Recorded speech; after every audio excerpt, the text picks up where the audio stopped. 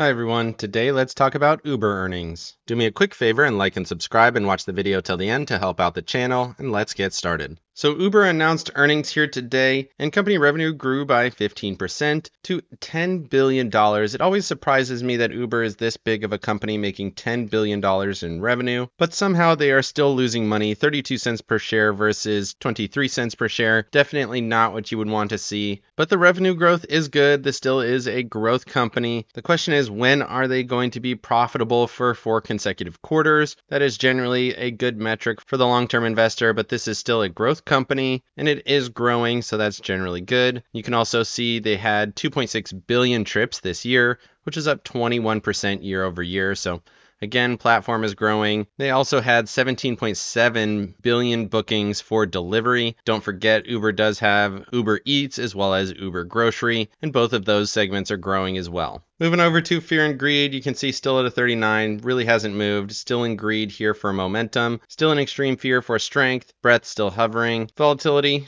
did drop off a little bit more here today. I think that's going to spike up soon. And then bonds still mixed. Greed and extreme fear between the two. Moving over to seasonality, you can see the 8th. It was supposed to be generally flat, maybe a little bit up. And that's basically what we got. And then looking at tomorrow and the end of the week, it's supposed to be quite bearish. We'll see how that plays out. Still expecting this dip low here in the middle of the month.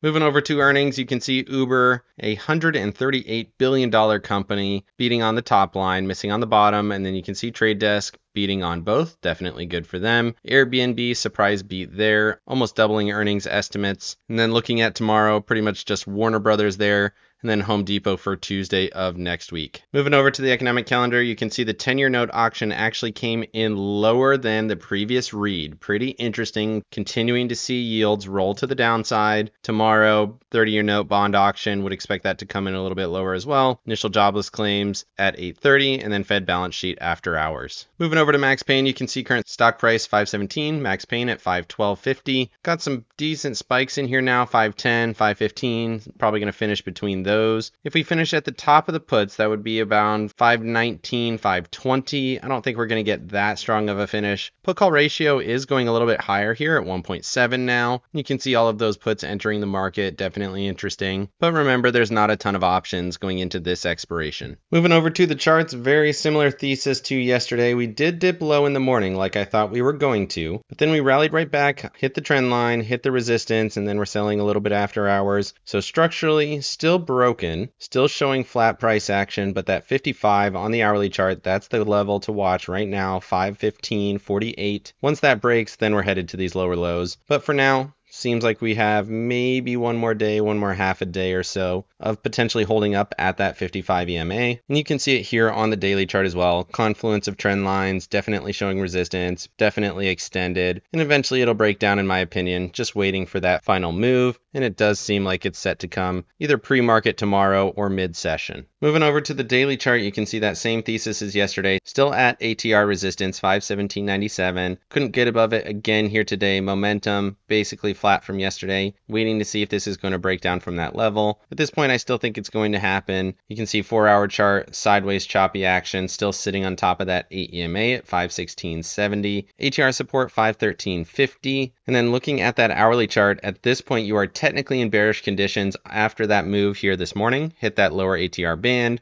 bounced right back into the middle of the range, took out the ATR stop. So now on the hourly, we are in bearish conditions, and that trailing stop is at the same position as the daily chart, 517.97. So confluence of resistance there, and you would expect that to continue to hold in my opinion. Moving over to the NASDAQ, similar thesis to the SPY, dip low, hit the 55. Again, watching that very closely. That's at 438.87. Need that to hold. Tested that same level here as well, 438. If that 55 breaks, I think we're headed much lower, at least in the short term. And you can see this high here today actually was not as high as yesterday's high. We did not all the way test that 441.81 level. So that doesn't look great either. Technically bearish on the day, 0.06. Momentum hasn't broken down yet. daily chart momentum, waiting for that step down. So we might see a little bit more consolidation here. 1, maybe 1.5 days, see how it plays out. But right here, I am expecting resistance. It seems to be coming in so far, but structurally not broken yet on that hourly chart. Moving over to the Tasty charts on the daily, you can see we are still at that ATR resistance, 440.53. Tested that level again here today. Again, could not close above it, so you have bearish conditions still on the daily chart.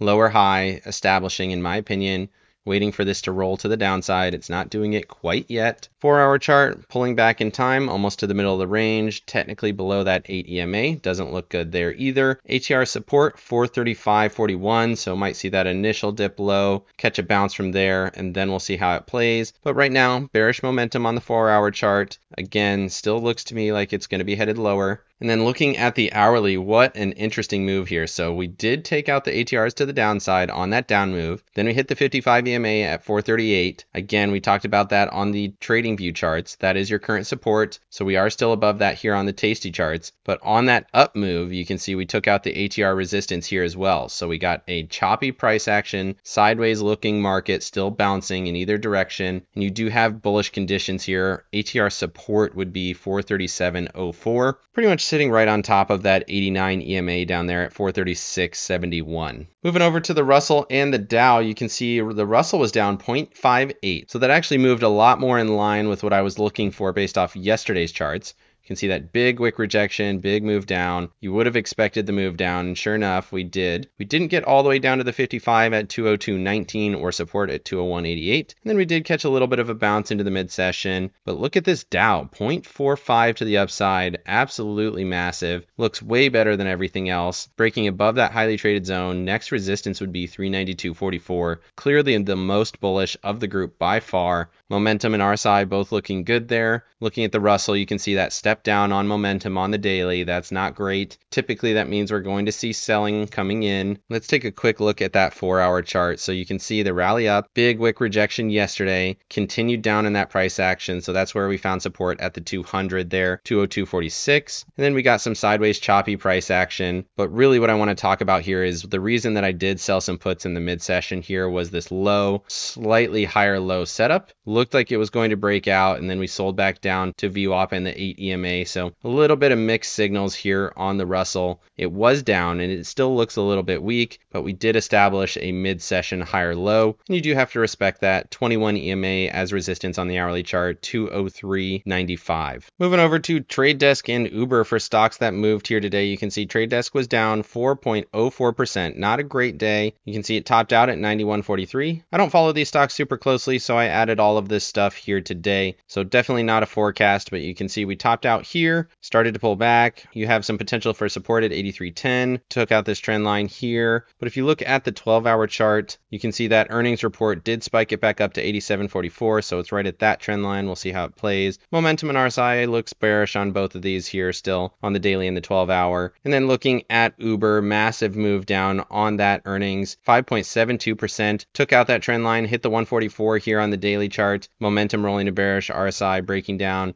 It was already oversold on this previous move down, and it seems like it's set to go lower in my opinion. Longer time frame, let's look at that for a second. You can see it's still on a very bullish trajectory. We have seen pullbacks like this before, touched that 144, rallied up to $80. And since then, we've pulled back down into the 60s. We're testing that 144. We'll see if this continues that longer term trend. But right now it does look weak, and that catalyst of earnings is not a great indicator of bullishness to come. Moving over to the Mag 7, basically the same thesis as yesterday, slightly down 0.05. Momentum still bullish. RSI still hanging out there. Still looks like a lower high setup. Thought this might push to that 367 level, these previous highs. But right now it seems to be topping out like everything else. Still hanging in there, but probably going to roll to the downside. Next support would be 349.21. Then we'll see what happens from there. And if we look at this on the hourly chart, it looks very similar to the NASDAQ. Slowly trending down, hit the 55, found some support. Technically already below it on the hourly chart, which is not great. Momentum and RSI are bearish, so probably going to head down to that zone maybe tomorrow, maybe the next day. Moving over to Apple and Tesla, 0.19 here to the upside for Apple, still holding that level just barely, 182.37. Critical zone, continues to test that level. As long as this holds, we're still good. So it could be just a pullback in time at support, and then we'll see what happens. But it is sideways choppy price action for sure. You can see it here on the 4-hour chart. Big move on their earnings on buyback news. Sideways choppy price action right at support. Slightly bearish momentum. And then looking at Tesla here, you can see big gap down. 1.74% to the downside. We said it looked super weak yesterday at 3.76 to the downside. Took out that trend line. Sat right at support. Gapped through it. Now your support is 167.34. This might be sideways price action here at this point. So we've had a massive move down.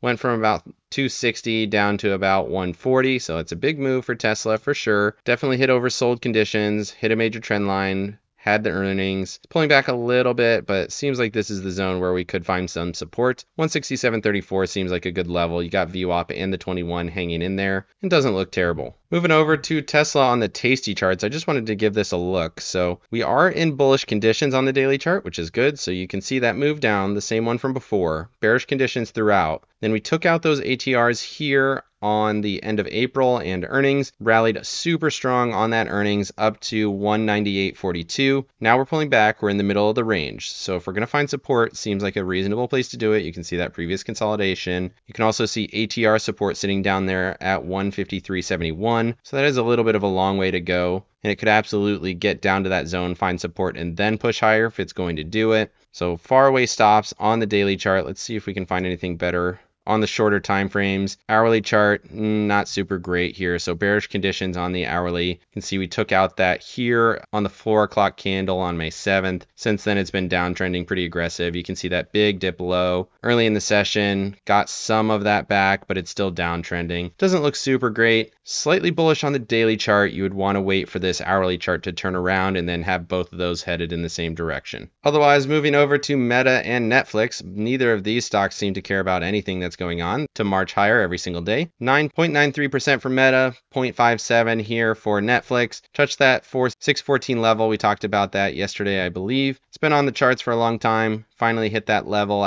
after testing my previous level right at this last consolidation. 551, hit that on earnings, bounced right back. So that looks strong. Strong demand there for Netflix. And then similarly here on Meta, big gap down on earnings, seems to be moving higher. Resistance at that 21 EMA on the daily chart is a little bit concerning. You can see it here, 475.72. Interesting zone, need it to push through that if it's going to do it. Seems like it will. Momentum is bullish. RSI has plenty of room before we hit overbought conditions. If that breaks, your next price target would be 489.67. Moving over to staples and discretionaries. Staples pulling back a little bit, 0.3 after the really powerful day yesterday. Discretionaries continuing to dump here, 0.38. Got all the way down to 176.92 at one point. Momentum rolling to bearish. We'll see how that plays. Still looks like risk off to me, but we're not really accelerating to the downside quite yet. Still have the 21 in VWAP as support there at the 175.60 area, and then my next level 174.76. Otherwise, staples probably headed to that 77.50 area in my opinion. Moving over to financials and utilities. We talked about these yesterday looking strong, and they were both strong here today again. 0.36 on financials. Still headed that 41.65 level in my opinion. Momentum RSI still looks strong. You can see this low, higher, low setup. Everything looks good. But look at this on utilities. Absolutely colossal. So we had a bottom like everything else mid-February. And actually that true bottom was early in October. Everything else kind of bottomed around the end of October. Had that rally and it pulled back. Probably deeper than some of the other charts, but look at this run here. Super massive. Went from 62.84 all the way up to 72.27. Huge move for utilities, and it continues to break higher. Took out my 70.07 level. Next one would be 71.83. If that happens, we're going to have to start adding some new levels here because we could be headed back to those September highs. Up around $77. This is colossal for sure. Super overbought, but you definitely don't want to get in the way of this. You want to trade with it, and it looks very strong. Moving over to breadth, 20-day breadth, inched higher just slightly on the Wednesday session. 50-day breadth rejecting off that 52.81 level. We talked about that being resistance. Could just be a slight pullback, just like this. Pulled back, found support, rallied up. If it continues to trend higher, no problems at all, but we might see a short-term pullback here after that slightly bearish candle, inside candle. but 20-day breadth is still showing bullishness. Moving over to the dollar basically consolidated on the day. You can see we hit that upper trend line, hit the 200 on the hourly chart, consolidated, seems like it's selling off a little bit, slightly bearish conditions there on the hourly chart. Daily chart, you can see we're still in this kind of consolidation, super long bull flag at this point. We've actually faked out in both directions. So we had a fake breakout here, fake breakdown here. Now we're back in the middle of the range,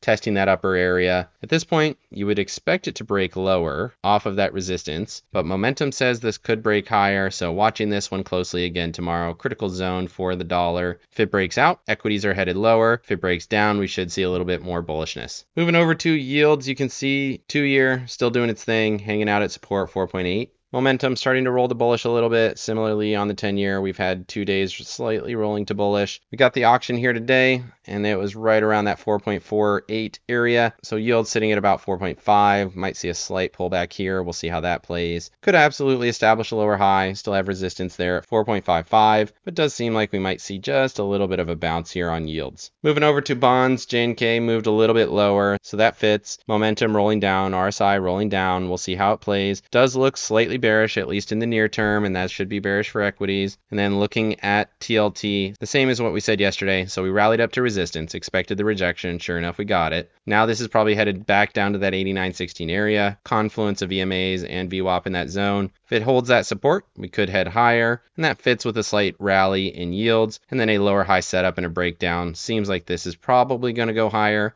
but might need to be a little bit patient over the next day or two. Moving over to volatility, move index not doing much of anything, still looks a little bit bullish. VIX on the other hand continues to crater, headed towards that 12.75 area. Got maybe one more day till we get there. Once we touch that, we'll see what happens. Last time we got here, we had about 5 days of consolidation at that level, and then we spiked higher. See if that happens again. Critical zone here. And like I said, probably one more day until we at least touch that level. Moving over to my accounts, you love to see it. Made about $200 on the day, and both of the markets were down that I was in. So IWM down about 0.5%, Q's down just a smidgen. They're down a little bit more after hours, but I did hold on to some positions. I got into this 203 at a little bit cheaper price for about 50 cents. Pretty comfortable there, at least from the short term. Again, still watching these very closely. If they hit my triggers, I will absolutely be out of these positions, as I do think we could see a deeper pullback once we structurally break down, and that hasn't happened quite yet. Maybe one more day, like I said. And then Q's position, pretty much the same premise. Got a 439 put for about $1, so $1 out of the money for about $1 credit.